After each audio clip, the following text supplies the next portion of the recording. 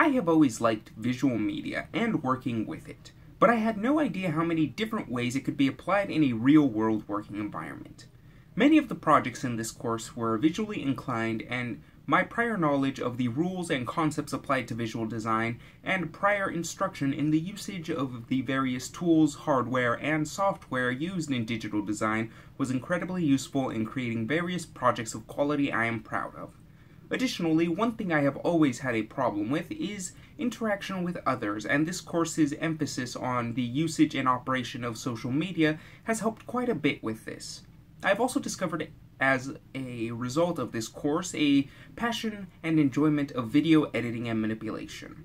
I hope to take the knowledge and skills newly gained and those that have been polished and apply them to both professionally and in personal projects and future endeavors.